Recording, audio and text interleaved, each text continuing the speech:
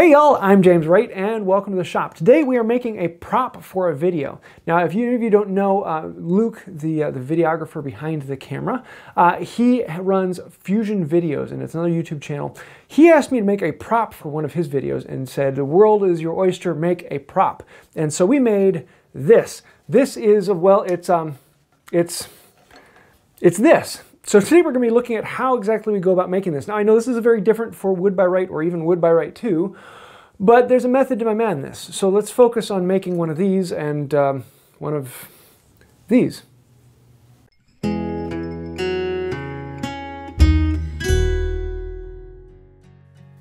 For this nonsensical creation, I'm going to play with some epoxies and resins in ways that you don't normally do. Particularly, I'm going to be using West System Fast, and I'm going to be mixing up, I think it was like 4 or 5 pumps of each, and it's a lot more than you should make in any one area. I'm also going to mix in a little bit of pigment just to make it a little sparkly, add some color to it and some swirl, just something to make it so it's not quite clear. And in particular, I like this pigment that I got. It's like this pinkish, goldish, weird mixture. But the nice thing about this is when you make it up too thick, it will overheat. If you make it up too much, it'll actually burst into flames. You can see how they're bubbling up over pretty quickly, and it just made this almost like sponge-like structure, but it's plastic and hard. It took a good bit to get the plastic cup off it. I wish I'd done it with a with some other cup, but if you do it with a styrofoam or a paper cup, the paper might burst into flames, or if it's a styrofoam cup, then it will melt the styrofoam. So we wanted to just make something like that. And this is more like a figurehead to go on top. So that overheating is something you try to avoid, but in this case I want to do that because I wanted that bubbly structure on there.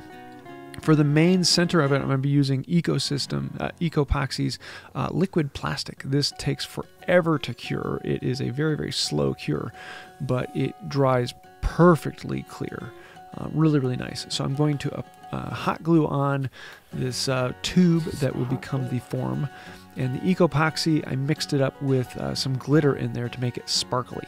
So we're going to pour this into the tube, make sure that there's no leaks, and then I want a bulb to be in this so that the whole thing glows. So yeah, you can see how it's kind of sparkling and giving me happiness. So I'm going to tape it down so that the glass is submerged, but just barely out. I wish I'd gone down a little bit farther with it, but it's good where it's at. Now, while that is sitting off to the side, we are going to start working on the base for this. It's going to take about 3 days for that epoxy to cure. Now, the base for this, I wanted to do something different, and I wanted to kind of tie into the electric as well as the natural look of it, and I'm just playing with something that I had on the floor. And this piece of worm-eaten, I believe it's elm, has been sitting there staring at me for a while. So I figured this would be a good opportunity. So we cut off a block of it, and then that would give us something to play with. So now it's time to open this up. It took a good bit to cut this tube free until I could pry it open and slide off the form, and then we could get a look at what we've got on top.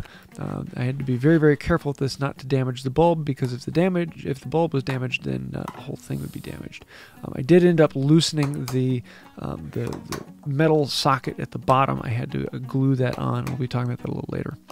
Surprisingly, the painter's tape just did not want to come off of this. I've never had that much of a problem before.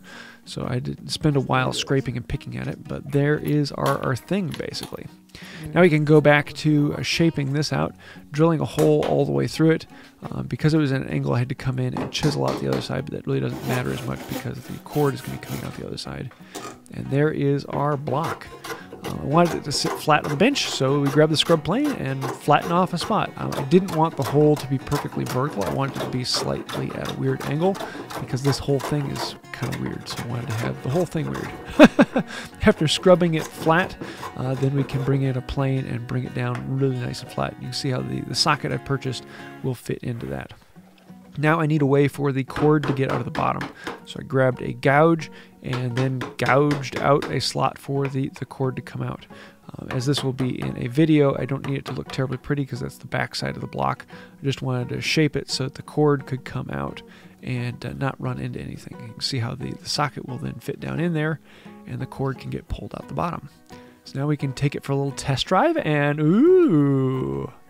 That's kind of weird. This is one of these things that I wasn't quite sure what we were doing. I just wanted something a little bit different. We decided that we wanted the cord to look a little bit like brass. The black on the bottom, we're actually going to be painting. We're going to be having a black cord coming out of it so that we can make that disappear in videos. And so it'll look like just a glowing item.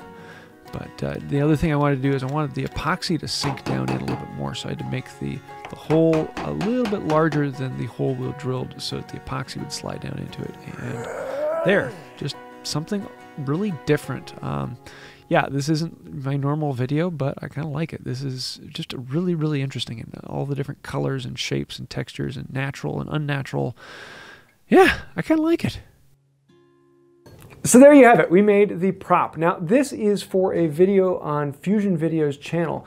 Luke Milkey, who's the videographer on this channel, he does a series where he actually walks through how to make videos, and we start with a key idea and then we put in some limitations, and in the course of a month we go through the whole planning phase, writing the script, and everything that's involved with making a fun video. So for this one he asked me to make a prop, and we're actually making an entire video based around this with this.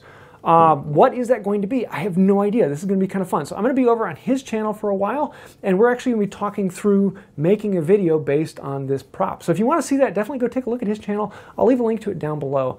We're going to be having a good bit of fun. So this is very different and very interesting. Something I've been just kind of playing over in my brain. I just want to experiment and try some new things. And so this was what we came up with. So we're going to be having fun with that. I know this has been a little bit different, but bear with me. We're going to be enjoying the process. So if you want to see what this actually goes into, there's a link in the description down below. And I'm looking forward to seeing you over there on his channel. So I think that's about it for today. Something weird, something new. We're going to be having fun in the future. I hope you like this. If you did, please hit like, comment, share, subscribe, ring the bell, and don't forget to click the all notifications when you ring the bell so that you can make sure you are one of the first people to get notified when a new video comes out. I think that'll do it for now. And until next time, have a wonderful day. The crystal of Isildur's mantle is now laid upon me, and I will rule the world! You all right there, Chief?